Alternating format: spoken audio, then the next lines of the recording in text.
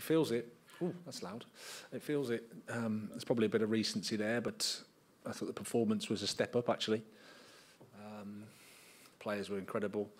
Work rate and understanding and discipline and aggression and quality, everything you need, because you have to perform well, I think, to give yourself any chance here, because they're a top team.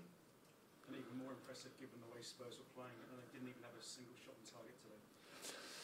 Well, yeah, I don't know about that, but it felt like we had, as a repeat, a good organisation and then an attitude to just run and to defend, and then to be brave when we had the ball as well. I thought we asked some questions of Spurs. It wasn't like a smash and grab game. I thought we tried to press high. We tried to win the ball back. We tried to construct our attacks. Like I said, we're playing against world class. Certainly, a lot of world class players there, and a team that's in a great moment. So we knew that we had to be good, and thought we were today.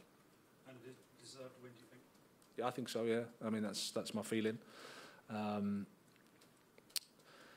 You know, you have to perform well, as I said, and then even when you perform well, you can't guarantee the result in football. Especially here, you can see historically how difficult it is for Brighton and Hove Albion to win at Spurs. But for us, great day for the club. 3 points, clean sheet, 40 points with 6 games to go. So it's not so bad considering it was Armageddon about three games ago. And you've thrown another giant spanner in the race for the top 4. Well, there's nothing we're concerned about ourselves. You know, I thought it was only fair if we beat Arsenal and we have to go to Spurs and beat them.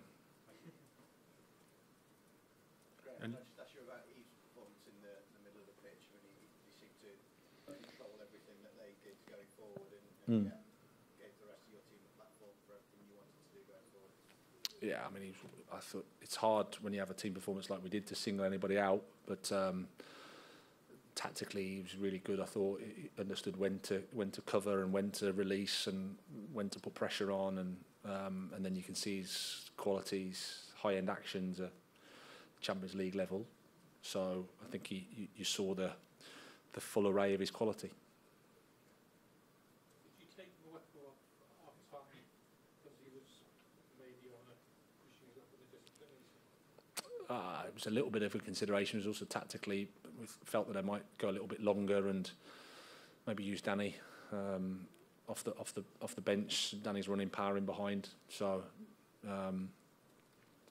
combination of all sorts of things.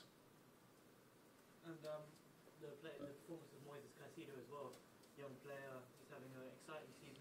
What do you make of his performance today, and just assessing him going forward? He was incredible.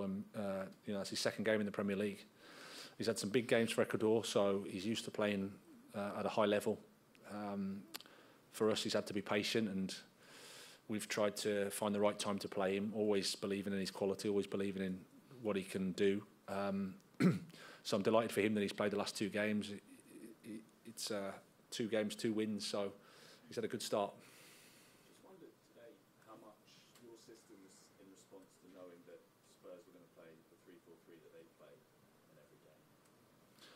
Well, I think you know, you have to consider how the opponent plays, or how we always organise our team. The trick is to make sure that, from our perspective, what we're doing is consistent, so it looks the same regardless of what the system is or who the personnel are. And I thought you could recognise a Brighton and Hove Albion team today, but there's always an opponent on the pitch, and you have to pay them respect, which we did, because they're so efficient with their attacks. They build their attacks really well. They can counter attack. They press high. They drop deep. Any team that's competing for the Champions League is, if we're being honest, a level above us. So we have to be, we have to find a way to gain an advantage. How do you think you did that? Because you nullified what's been the informed front 3 in the league, probably. You managed to nullify that. Well, I think it was a combination of lots of things. Firstly, that it was a collective effort by the players. I would say something like Danny Welbeck epitomised the attitude of the players in terms of playing a winning role against Arsenal and then playing a role off the bench today. Does it with no ego, ready to help the team, ready to perform. So you need players that have that mentality and have that character, because without that you've got no chance. Graham, if you're handing out beatings back-to-back to teams going for the top 4, inevitably Brighton fans will start saying you need to be doing that week in, week out. How do you go about this necessarily the top 4, but challenging for top 7, top 8? Well, I think it's you know, it sounds easy, and of course we've got ambition and we want to do that. We always understand the opponent and the quality of the opponent we face every week. So you have to take steps. This year, you know, we haven't used excuses. We've lost Adam Webster, Lewis Dunk for big periods of the season. Destabilised us a little bit.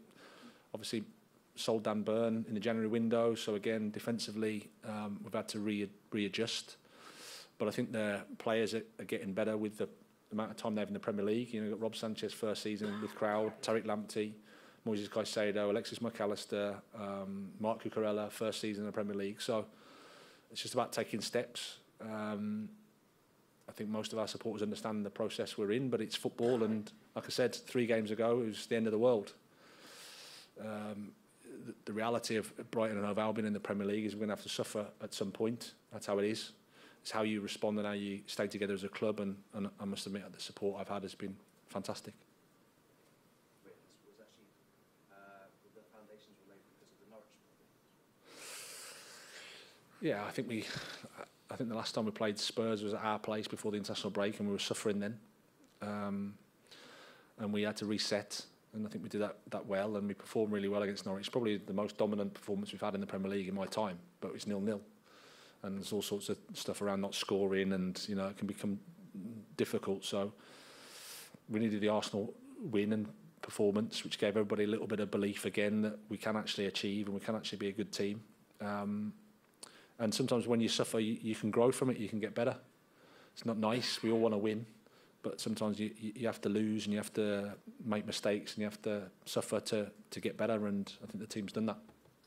It's probably the back of your mind after this kind of game, but just get your thoughts on the Kulusevski, Cucurella elbow. And that was called for yellow, or? I haven't watched it back. My guys have watched it back, and they thought it could have been a red, but the referee gave us a yellow, and that's life. Thank you. Thanks, everyone.